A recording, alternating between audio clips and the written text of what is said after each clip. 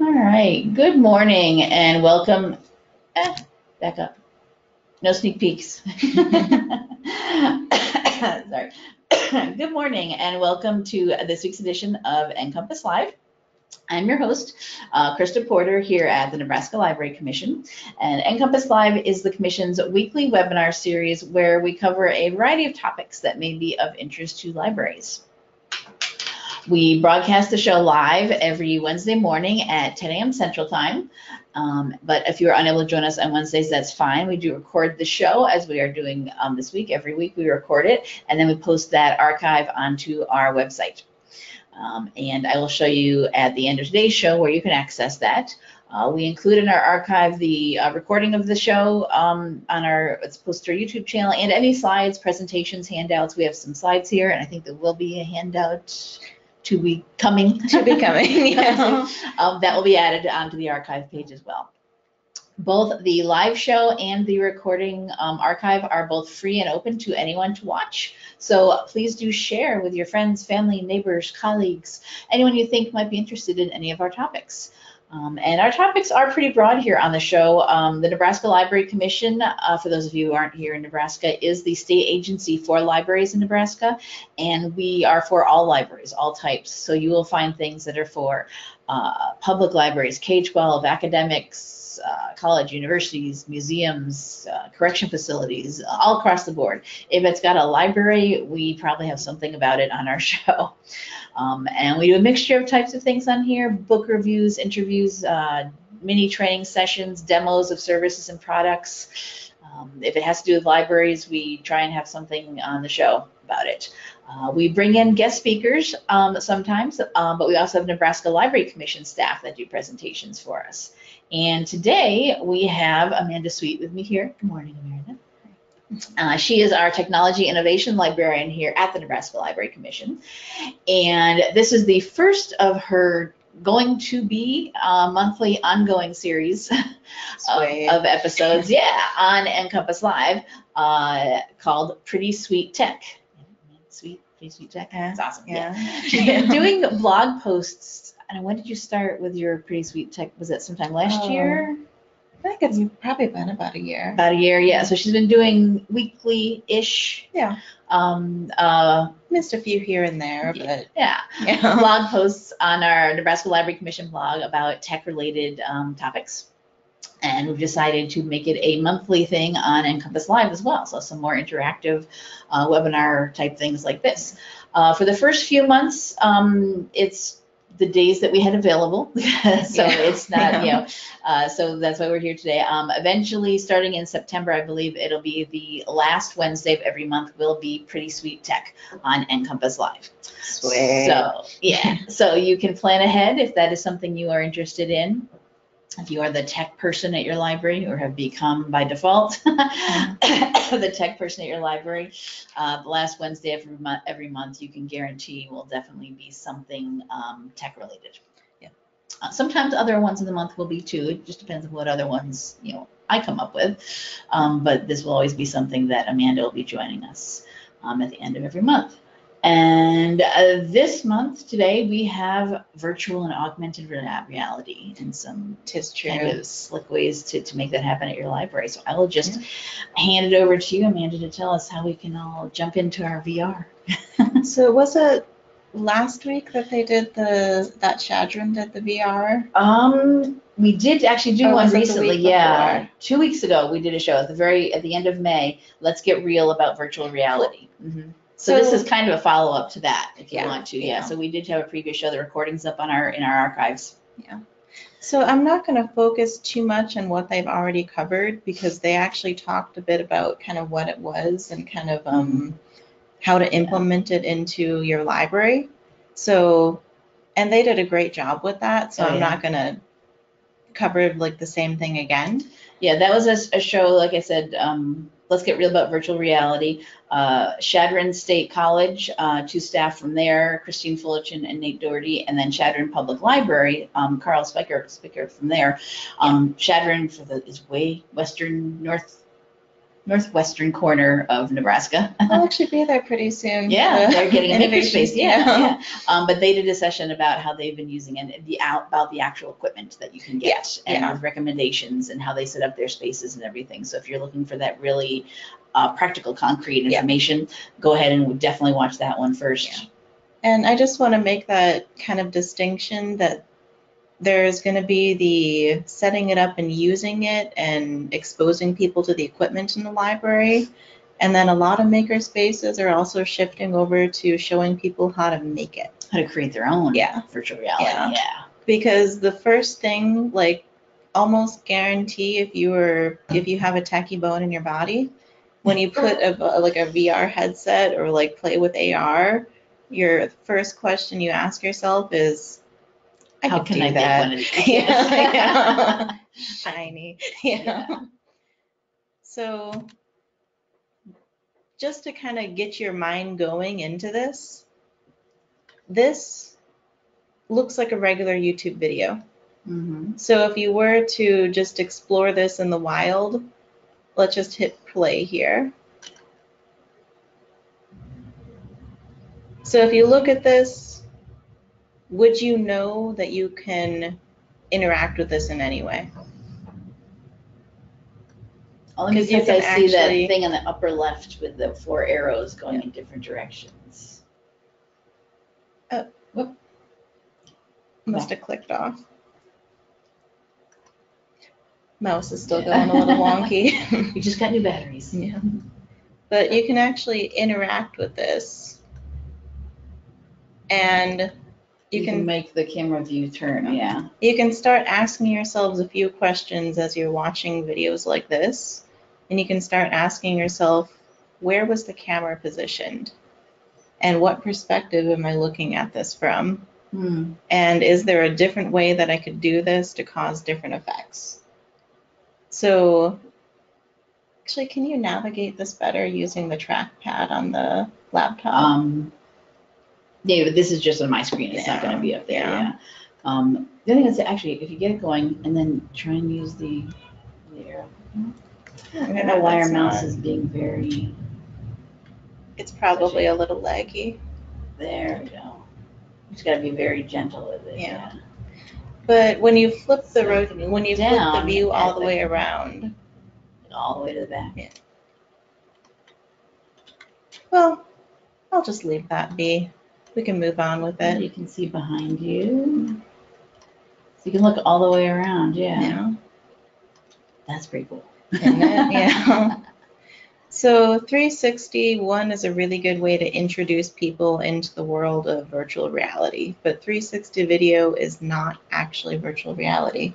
You can hook it up to a headset and you can view it through a headset, and it'll have the multi-dimensionality and you'll actually feel like you're in there. Mm-hmm. But it's not actually VR. Mm-hmm. It's not developed in the same way, and it's not actually a synthetic world.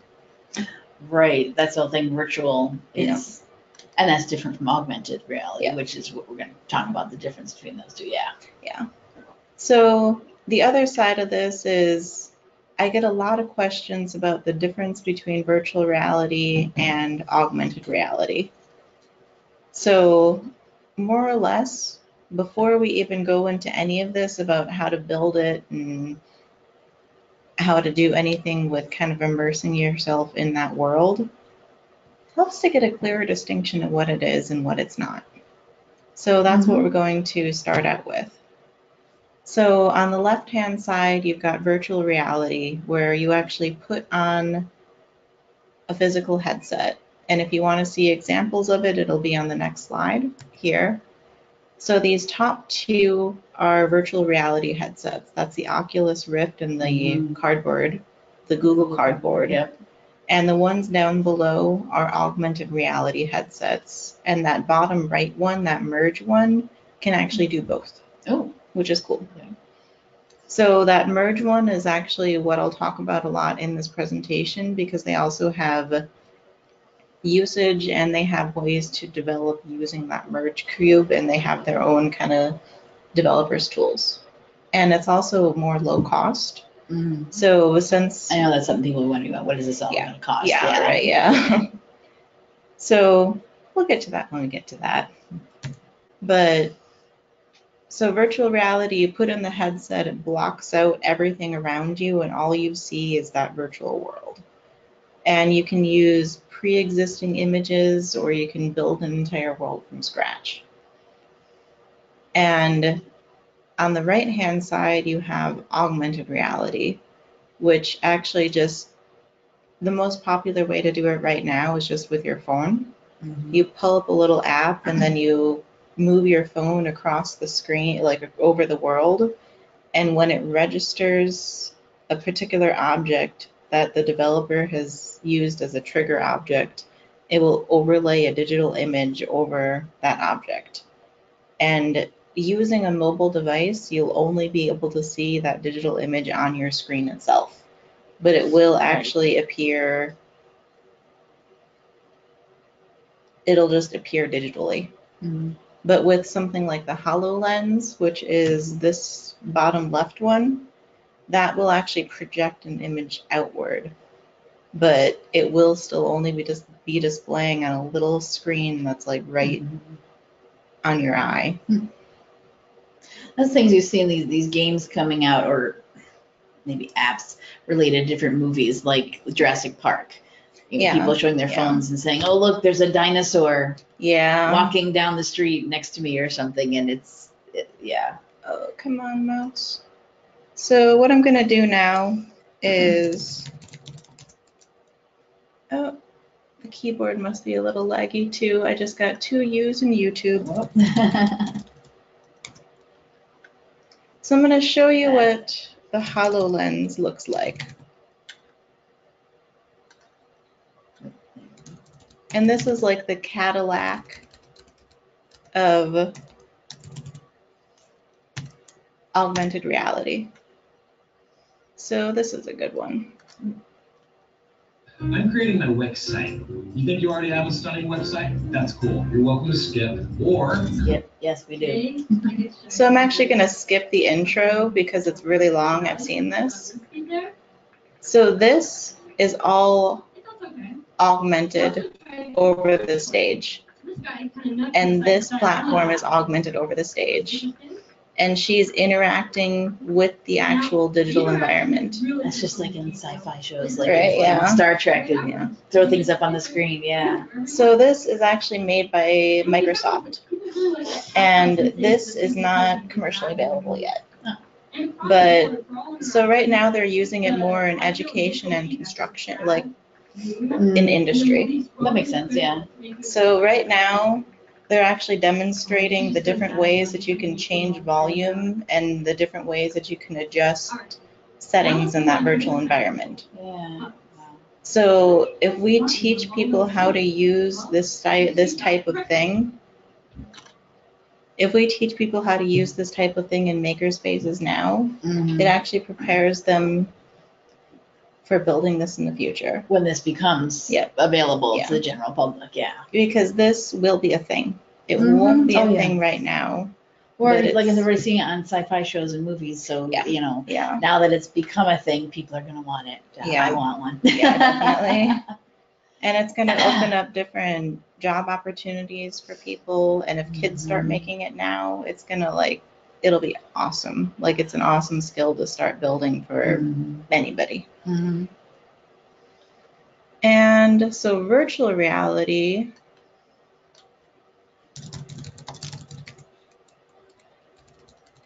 Oh.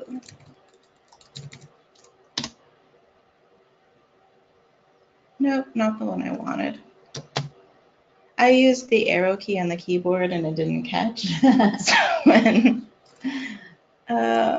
I won't show you the roller coaster because that it's disorientating. Oh, okay. So I don't like that, yeah.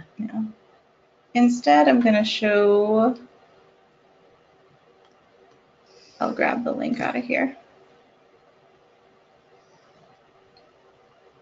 See, it's hard to actually show a virtual reality environment because you are in it. Right. And you have to when imagine. And when you go to like a YouTube video or something like that, it basically looks like a video game. Like it looks like. Well, like that one there, it just looks like. Yeah. kind of thing you have to experience, definitely. Basically. And it's like one of the biggest things is that a lot of times people aren't going to be interested in making AR or VR until you've actually used it. Mm-hmm. So getting people interested in it, that's your first step, is interacting with it. Because I can show you as many times as I want to on a virtual screen. Like I can pull it up on YouTube or I could pull it up and show you videos, but you don't get the full effect until you've actually Put on one of those. Yeah. Probably the easiest, quickest way, cheapest way to do it is to do one of those Google Google Cardboard, yeah. yes, because that is just costs nothing really, but well, it's if you buy it off Amazon, it's $9.99. Yeah. But if you have like an old piece of cardboard, you can make it. Yeah. And it's super easy to do, and there's plans to do it online already. Yeah. The Oculus Rift is ridiculously expensive. That would be if you're doing a full, like what we Yeah. showed in our previous session. They have a full room set up for this, but this is also at the university. They're using it as part of the curriculum. Yeah. This is, go in and you can see the inside of the body, the veins and the muscles, and be actually in there. And so things like that, of course. But to just kind of start learning the basics, I wouldn't invest a ton of money into it, because they come out with new headsets all the time. Mm-hmm. And they're going to change like the way that it's built, and they're going to change how it's developed. Mm-hmm. So just do low cost, and you'll get the way, like the feel of how it actually is built. And then you can go from there. So I'm going to move on here.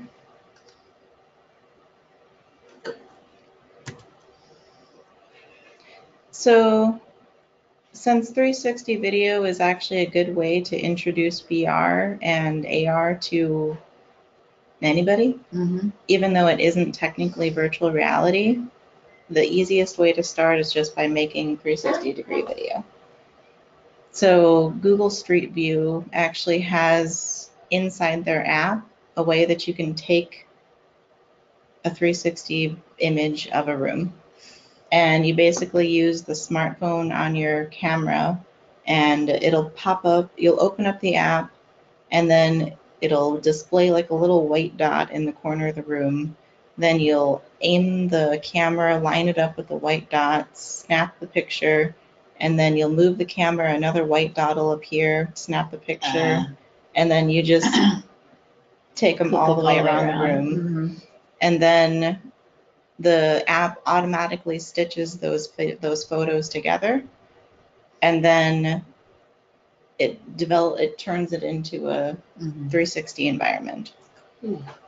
And then you can load that into any other program. Or the cool thing is that Google Street View, there's a little button that looks like a little cardboard headset, and you can switch it into a stereoscopic view, and then just view it directly on there. And you can slide your phone into a Google Cardboard, and you're good to go. Cool. And if now you want to go home and do this, right? Yeah. Like I was trying, when we moved into a new house last year, and I did kind of take a walkthrough video of it to show to my family. Yeah. Which they're not in the States, they haven't been to visit, and that would have been really cool if I could have done. Yeah. Look, this is what the whole place actually looks like, not my weird walking around the house video. A lot of people use it for vacation photos too. Oh, sure. Yeah. And you can also, if you're really industrious, you can just publish it to Google Maps, and then anyone can view it. But if you're showing people how to use this in the library just for privacy purposes, I would instruct people to never hit that publish button, because you can't take that back. Yeah. But before you hit that publish button, it's stored locally on your phone. So you can grab it from your phone and use it in other places temporarily. Okay. But as long as you don't push it out into the world, you're fine. There's other 360 apps that are out there that claim to be able to do the same thing, but the stitching isn't as smooth. So you have like little blurry spots. With one of them, I took a 360 of the, like that little area where you can grab candy and stuff. Mhm. that's upstairs. Mhm. Yeah. I was missing a garbage. So I had like a little like half floating bag that just looked like a little Very garbage strange. ghost. And I was like, that's interesting. And you'll also, like, if there's lighting fixtures on the ceiling, when you do those 360 photos, since you can't tweak the lighting for each different photo, you get blurred out edges. It's gonna do Yeah. it differently for each one, yeah. Yeah. But Google takes that and is their software processing just As somehow- well as they can, yeah. It's not perfect, but it also, I mean, without spending like $1,000 on 360 equipment, it's a good place. It's a good way to start. And if people in your community do actually get really into it, it might be worth investing in it. I mean, you never know. And so this is Merge Cube. It kind of looks like a cyborg cube from Star Trek. It really does. But this is scary. Merge your mind. But this is actually a little foam cube, and in reality, it's probably about that big. And you can squish it. It's actually designed so that if kids chucked it at each other, it wouldn't hurt. So safety features, yeah. So this cube is actually designed so that you can augment different things on each plane of the cube. And the easiest way to see that is from their video.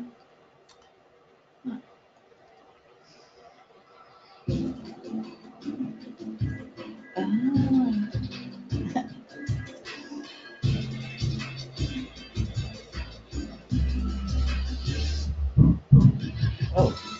Yeah.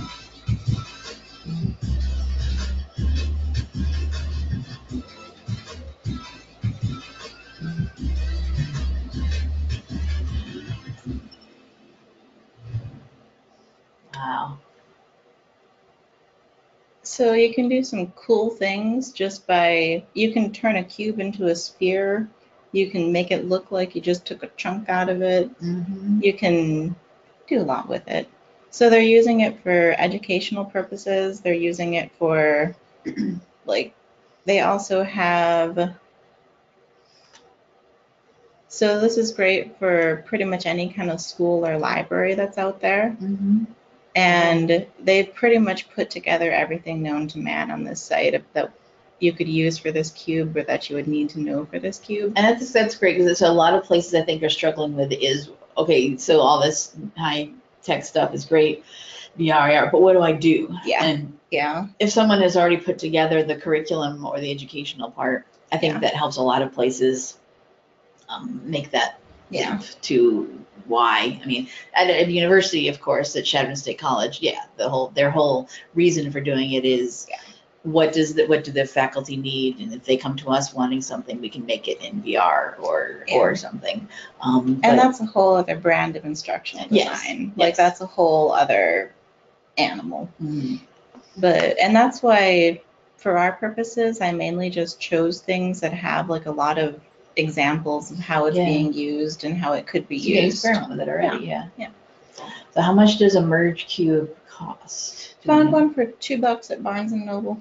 2? Yeah. Not 200, 2. No, $2. Because it's low cost. It's just a little foam cube. Like that's it. And the headset itself, I found it for $50 on Amazon. Yeah. So for $52, you can have a pretty good learning kit. So for this, you get the cube and then the headset. You need both to do this. Yeah.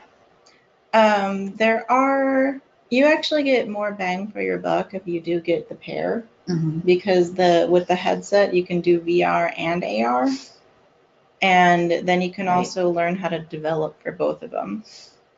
And then you can, I mean, the cube isn't the only way to do AR. It's just that if you do it any other way, when I get to the part about how AR is actually made, you'll see that AR has to work based on little anchor points that are associated with an actual object. So if you wanted to overlay something over this cup of coffee, you would load it into a program like Unity or something like that, and then Unity would load the image in, and you would see a bunch of little white dots that go around this cup. And it would be looking for points, like pixel points, that make this cup distinctly different from any other object in the world. And so it would look at, and then you would have to program in the actual approximate size of this cup. It's like when you see in the movies when they're doing CGI, Yeah. or the motion capture on the actors, and you see they've got dots on their faces or on their Yeah. on the outfits they have to wear to capture them to then build the Hulk on top of Mark Ruffalo's actual body. Yeah. And that's why when you go to the DMV and they ask you to either take off your glasses or put them back on or put your hair in a certain way, they're actually setting your face up so that it can be recognized with facial imaging. Facial recognition software. And if your hair is flopped over in a certain key feature, it'd be like your face shape, or if your glasses are glaring, then facial recognition won't recognize your face. And that's half the reason they do those IDs. Which some people might like, but that's a whole different episode. Yeah. That's a whole different topic. People don't want to have their face recognition. Right, yeah. And I mean, there's even apps out there that basically use facial recognition to, did you ever see the ones where you can put a little app in and then it'll put overlay little ears? Oh, and, yeah. That's augmented reality. It's just the mobile version of augmented reality. And it's basically it's looking at an image of your face, it's finding the outer perimeter of your head, and it's finding the approximate place, and then it just popping little cat ears on there. So that's about it. And that's basically what you'll be what you would be showing people how to do. Is the software is basically pre-built. So the developers that came before us, they already built all the libraries that would make this a lot easier to do. So we don't have to know how, the ins and outs of how facial recognition works or how these anchor points work, because the system it's pre-built in so that it does it for us. And it makes it, that's why getting into AR and VR is a lot easier now than it was when it first came out. Oh, yeah. Because VR is not new. No. I mean, it's been around since mid-1960s. But it hasn't been in reach of the general public as much as it is now. I mean, you walk into a Best Buy and there's people trying out the Oculus. They're in there, with it on, and it's something people could actually afford. It's commercially available. Yeah, exactly. Yeah. And it's also the earlier versions of it that came out for video games and things like that. They cause too much disorientation. That's what I know a lot of people have issues with it just in general that it does that. And they fixed a lot of the optics in there. So Oculus Rift, they're actually playing around with being able to track your eye motion so that it would know where, even if you didn't turn your head, it would know where your eyes are going. Because the earlier versions of the headsets, it used a gyroscope and accelerometer to actually know when you turned your physical head. That's not how people do things. Yeah. But you can just sit straight forward and you turn your eye. And now headsets are actually getting better at knowing when that'll happen, which is both creepy and awesome. But and as the tech gets better, the applications for it also get better. So with that Merge Cube that we were talking about before, there's also a commercially available app that's called CoSpaces. It's cospaces.edu, and it was actually. You had on the slides? Yeah. I think. I've got it here. So, leggy mouse. Come on.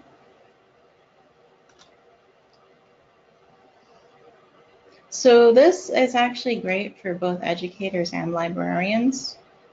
So there's a free option of this, so that this is actually one that I loaded onto my own phone too.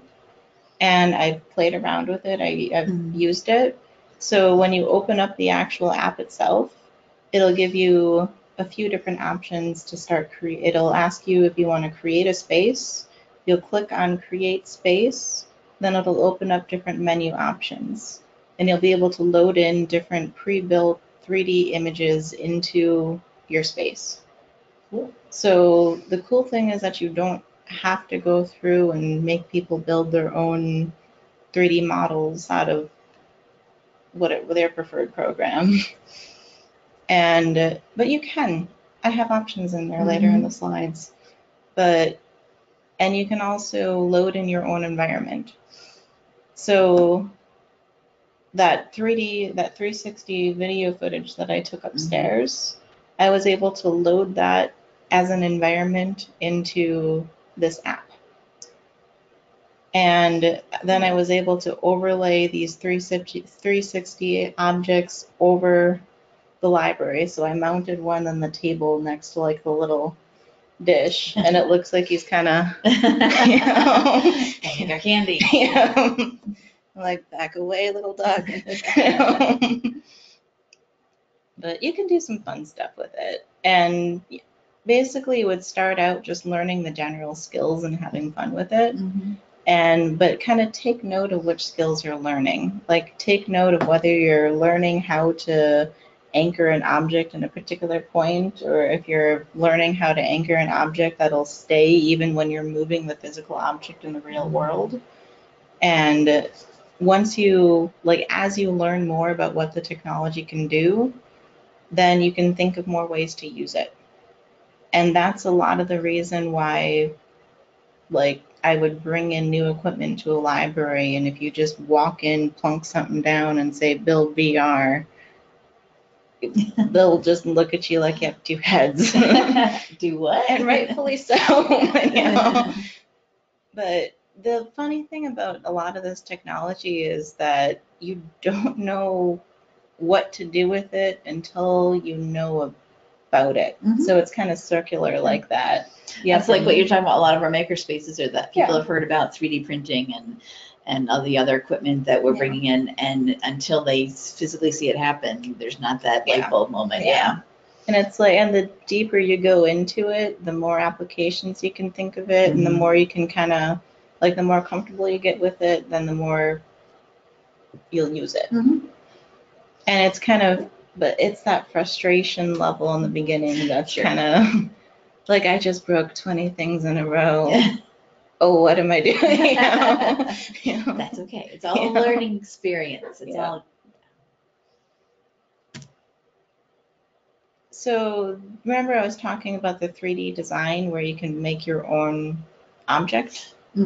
So I actually recommend that people just start by sketching something out on a pad and just kind of get the ideas flowing and get an idea of what they actually want to make. So if they want to make a frog that looks like he's kind of reaching up and clinging onto a tree, then you start kind of outlining the little web pads and where that'll look in a 3D model. And then you can go into either Tinkercad or Blender, and you can use pre-made shapes to kind of create that image. So what does my time look like? 20 more minutes. Yeah, we can play with Tinkercad. It doesn't like the slash.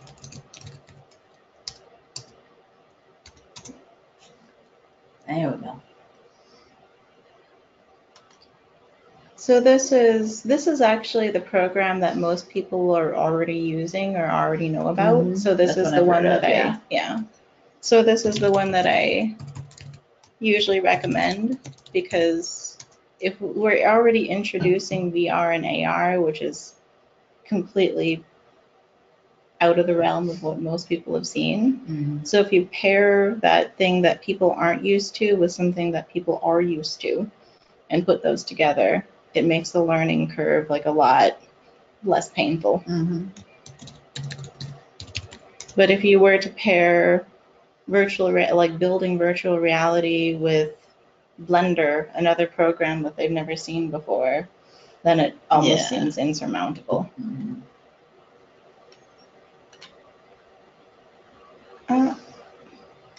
I was shooting for create new design and I got random stuff. There we go.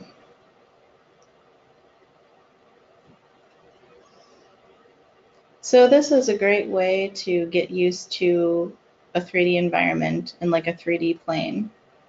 So you can grab one of these pre-made shapes, drag it over into a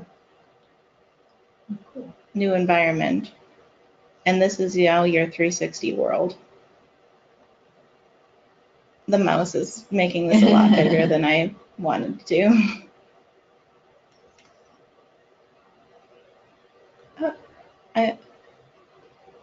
Come on. This will be a lot easier if you have a mouse that's working. Okay. I'm just gonna go. This one actually still exists out there, but I'm just gonna grab a different here one. instead of the mouse pad. Let's try it. I wonder if that's a mouse pad issue. There you go. Much little more better. control, yeah. So then you can rotate it around. There's where our other ball landed. That's cool that you can, Yeah. And it's nice that I see this as recognizable too. That's a graph, like graph paper. Yeah. That Yeah. I can totally, I can wrap my mind around that. Yeah. That's a thing that I'm using, yeah. And then you can kind of get the gist of how you want to do something like this. Like you can even pre-build this and prototype it in Tinkercad. Mm-hmm. And then you have an idea of what it looks like in your mind for when you're actually building the physical virtual reality. Since we only have about 15 minutes left, I'm just going to go into the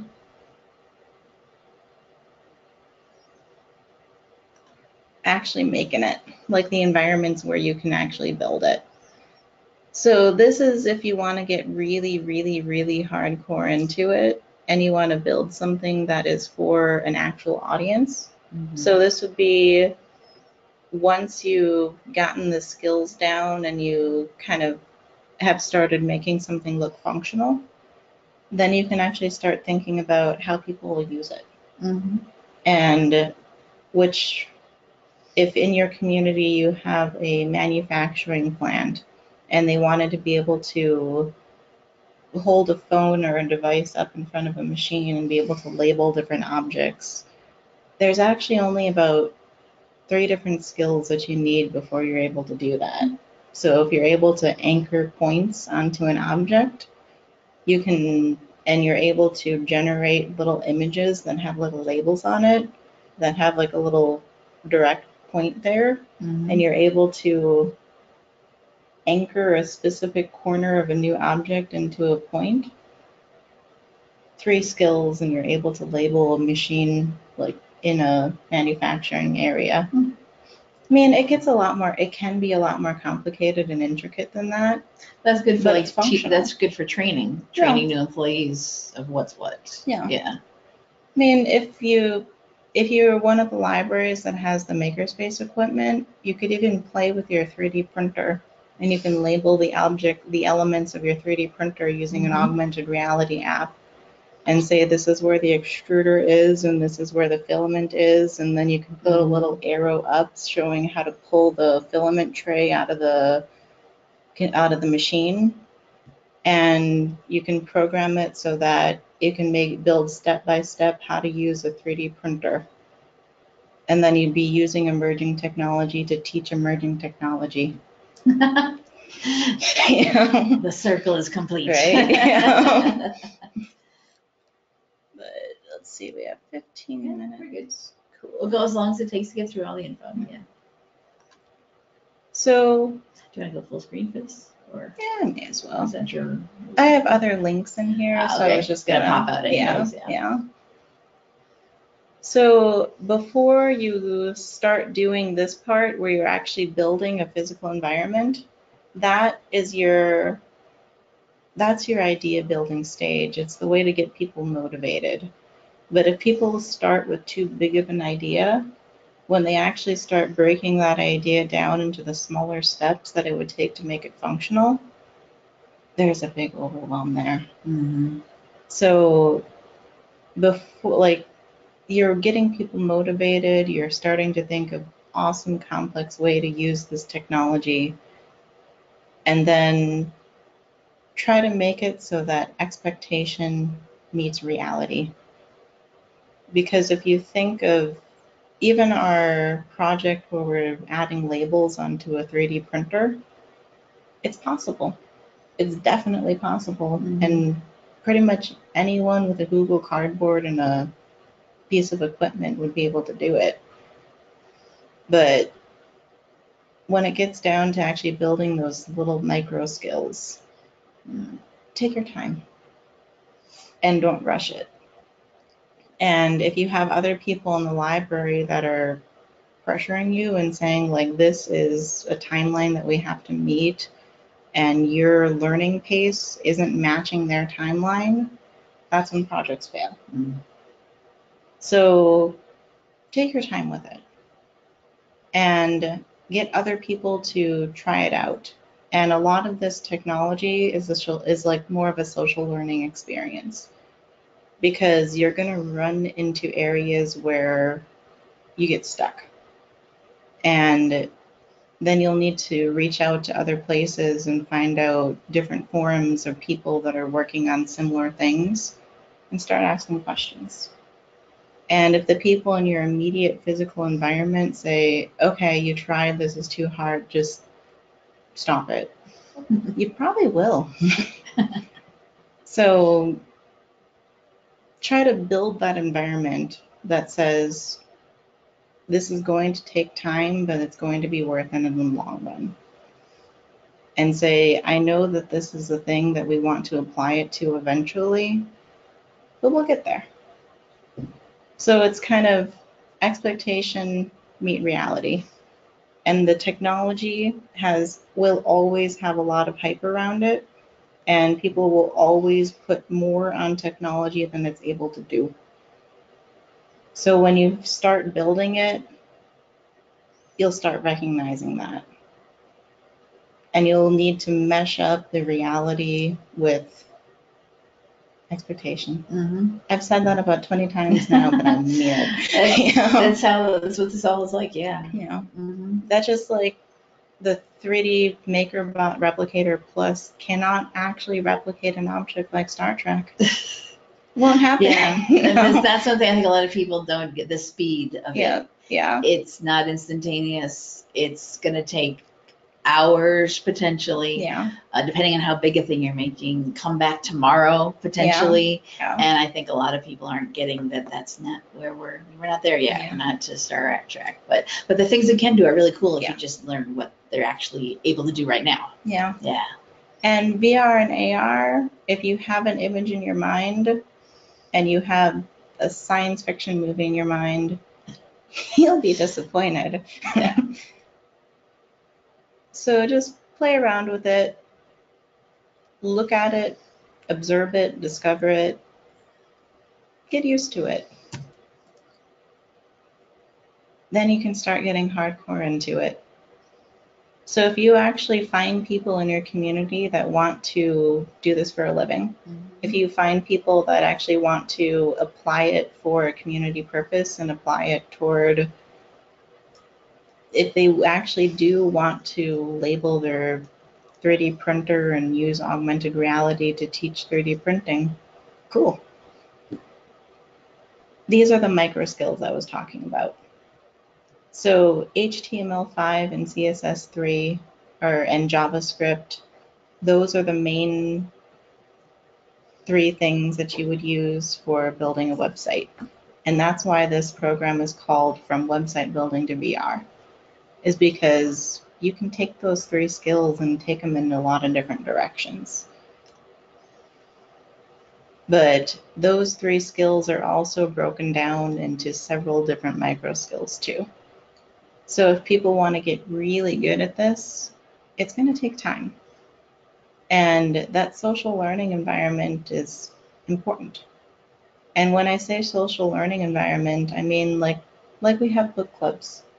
We get together, we talk about books, and we talk about how books impact our lives and how books change our perspective and how a lot of things. With this social learning for technology, we're doing something similar. We're talking about how we are collectively learning technology and how the things that we're running into, the issues we're running into, and how this technology has changed our perspective as we learned it. Mhm. So there you have it, book Mhm. clubs and learning technology. You know, You never knew they were related. right? Yeah. And so these are the three, these are all from Code Academy just because they're free.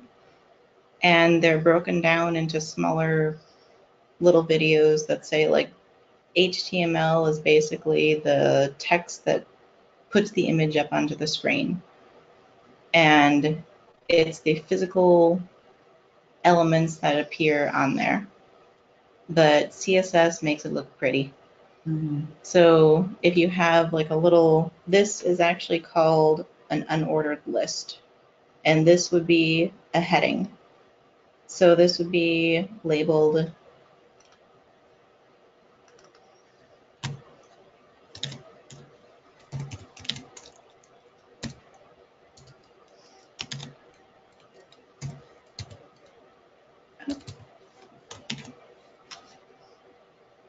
H2 is a type of heading. So I used H2 because H1 would be a title, and it would actually be larger and more prominent than that. And these would be listed out.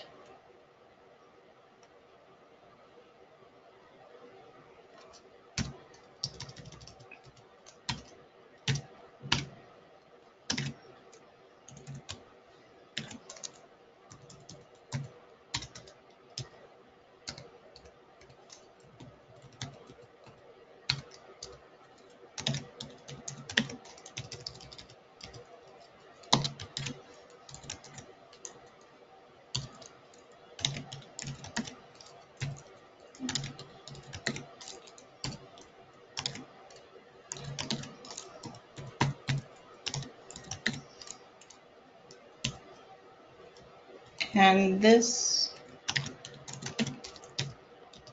link, for it to be functional,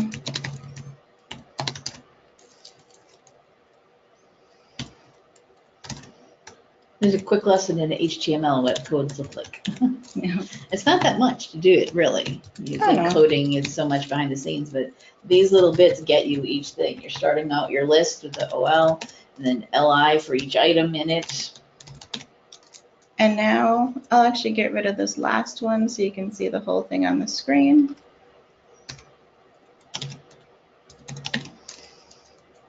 So that's the code that it would take to make that list. Mhm.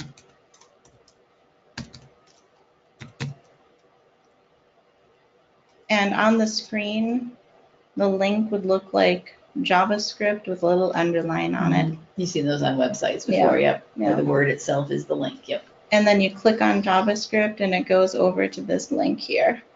So this is all HTML is. And then CSS makes it look pretty.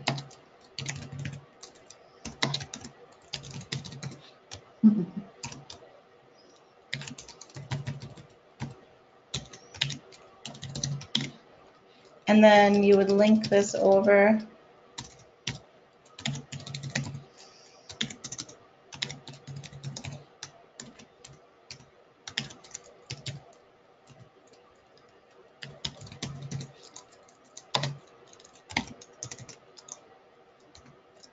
And you could turn it into, make the color, the font color red.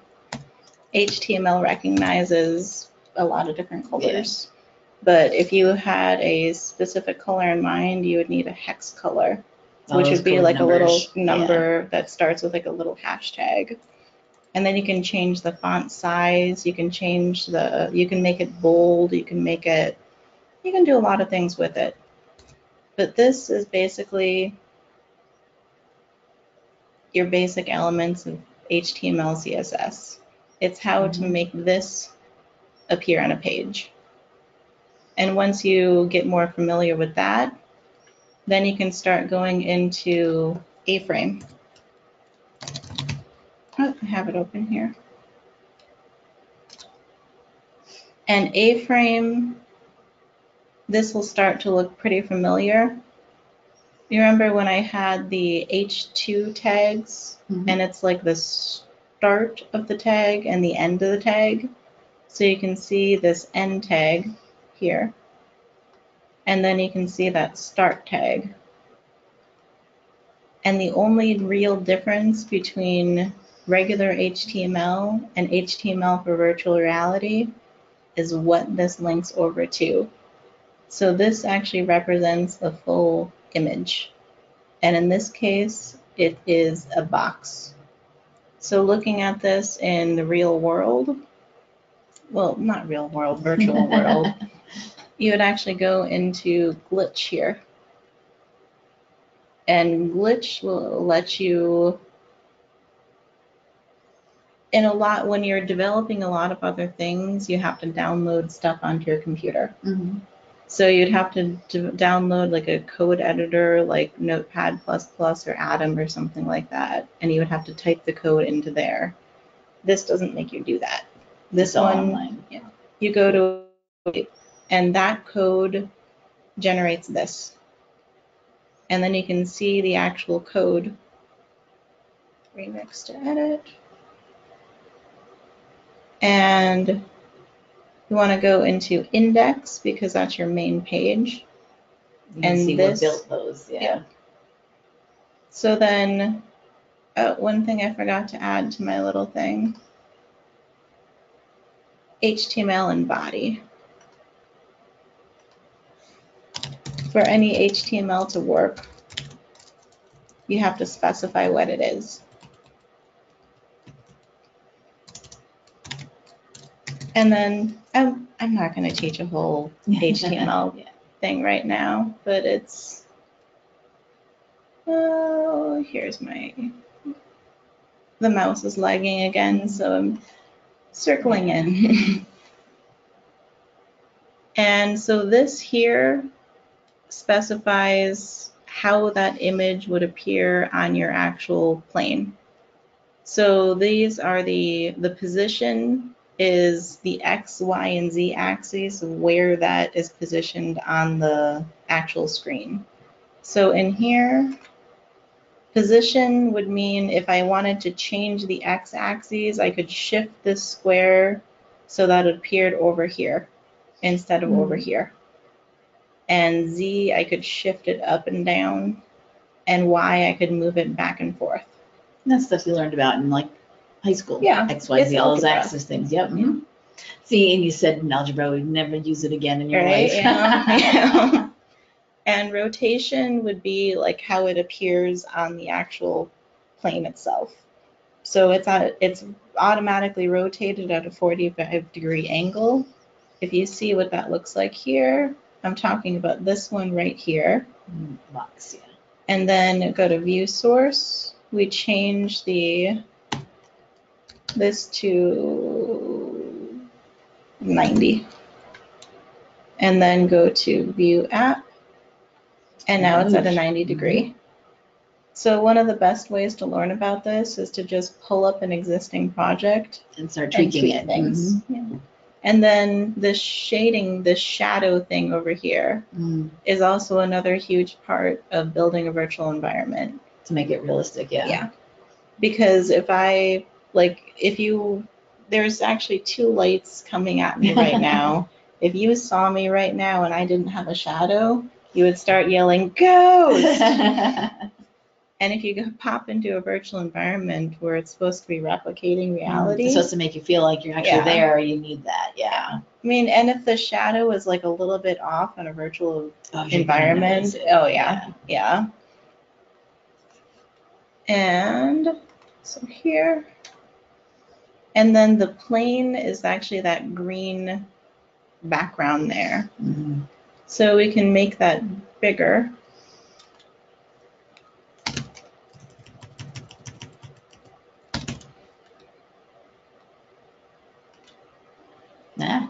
Yeah. And then when you make this bigger, it changes the way you perceive these. Mm-hmm. These three objects haven't changed at all, but because this changed, you perceive it differently. So then we move it, if we make this smaller than it was before. Yeah. Objects may appear bigger. You know. I'm going to put that back to where it was. And then the color, this is that hex color that I was talking about. So you can pretty much change it to any color under the sun. Mhm. And there's websites out Yeah, there you can that'll look up tell all you. those codes, Yeah. to find out which shade you want. Yeah. Oh no, if I had to memorize all those, Oh, no. I'd be, no, nope. Nobody needs to do that. Everything would be black or white because it's all the same. F.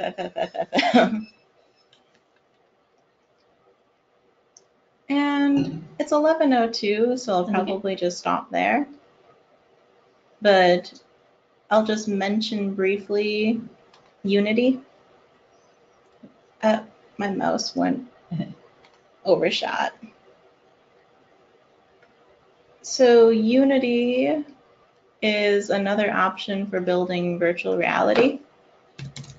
And this is actually, it's more industry accepted, I guess you could say. Okay. Like A-Frame and Unity, they both have a really huge support environment, but Unity, it just said that you can, it's more versatile. And it's also used for more game design, and it has more, it has a ton of tutorials. That's good. It's a touch more difficult to use just because you need to learn a different language to do it.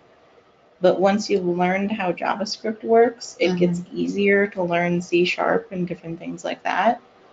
So JavaScript for Android is written in Java, so I just said. So Unity for Android development is the easier entry point than trying to build it directly for like Oculus or something like that. One, because Oculus is ridiculously expensive. Yeah.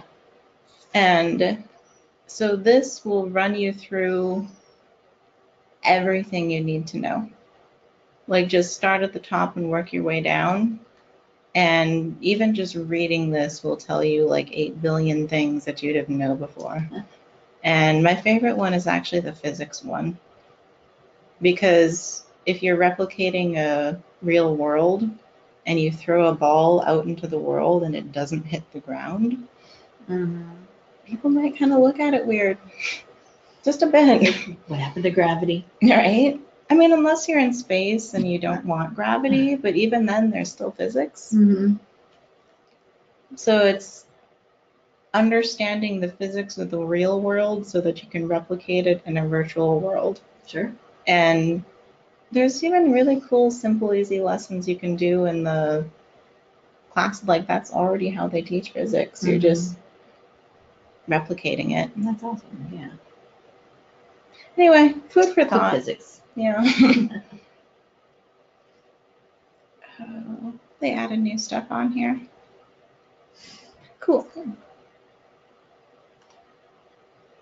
Anyway, if you have any questions about different environments you can build in or different programs you can use to build 3D models or different things that you might want to add into your makerspace for virtual or augmented reality, you know where I am. Tech happens. Yes. Yes. All right, and this is actually, I see your slides here, you're already talking about all of this that you have on the slides. Yeah, and that's why I skipped it. Yeah, so I just. But these slides will all be available for you guys all afterwards. And that page, the one that she did all the editing from, it won't be like that. It will have those original links. We're not saving this. No. As is. We will have all of the actual links that are supposed to be there will be there when I link to it later for the recording. Yeah. Where's that? Here, I'm just gonna.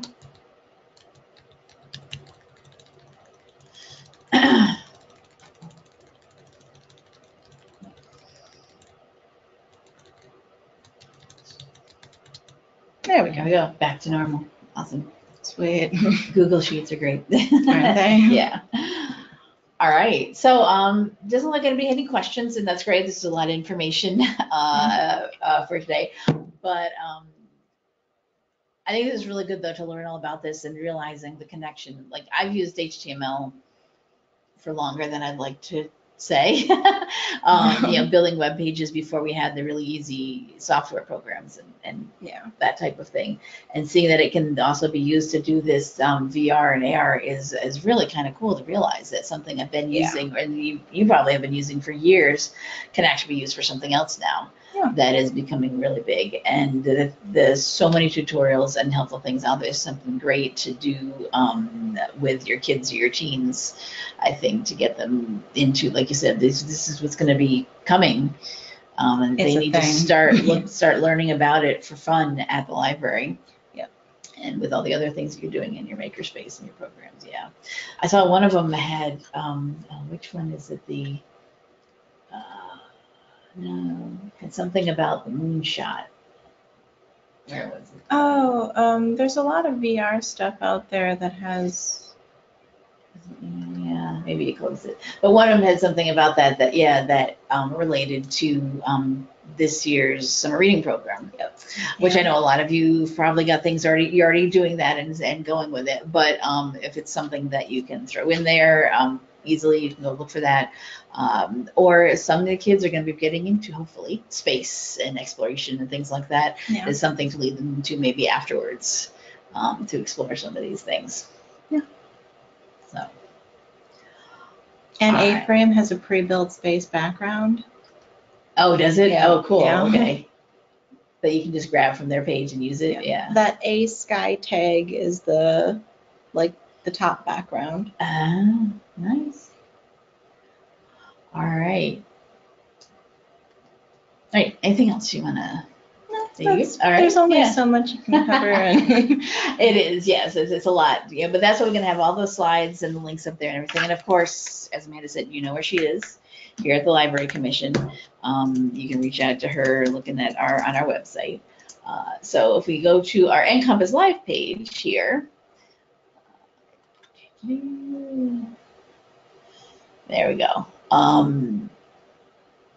You can look for her contact info on here if you're not sure. Today's show has been recorded and it will be here in our archives. These are upcoming shows, but our archives are here.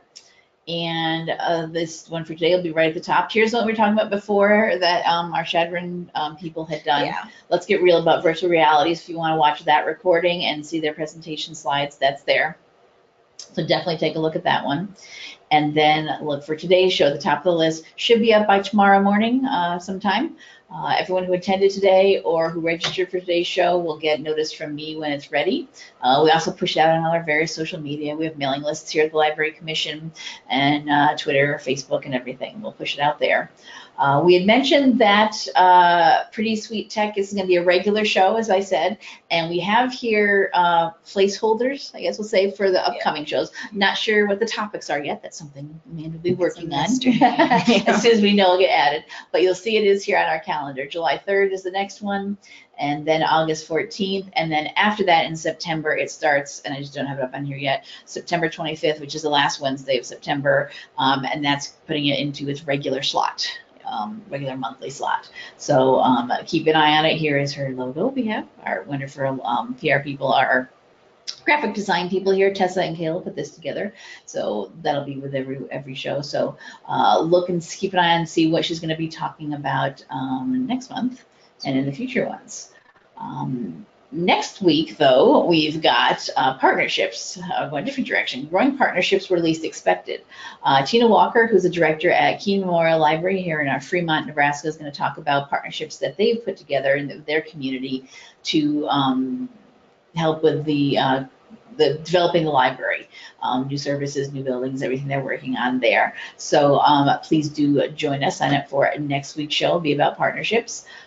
You'll notice I've got a lot of other shows listed here and some open dates still. I'm still working on finalizing some things on the calendar, so keep an eye on here. You'll see when we get things finalized, new shows will come up. We do the show every Wednesday morning, so don't worry, those empty dates there, we're just still in progress. Trying to get it going. Also, as I mentioned, social media, we do have a Facebook page, so if you are on Facebook, go over to our NCompass Live page and give us a like over there. You'll get notifications of when shows are coming up. Here's one about logging in today. I put up a reminder to log in on this live for today's show. Or no, I don't want to log in right now. Facebook, thank you. Or letting people know when the recordings of previous shows are available. We post on here as well. So if you do like to use Facebook to keep up on things, definitely give us a like over there. Where is my page? There it is. All right. And I think that's it. I don't think there's anything else to say. Yeah, we are good. So definitely keep an eye on our archives, keep an eye on our upcoming sessions, and hopefully we will see you next time on NCompass Live. Thank you very much, everyone, for attending. Bye-bye. And check out some VR out there. Get virtual. All right.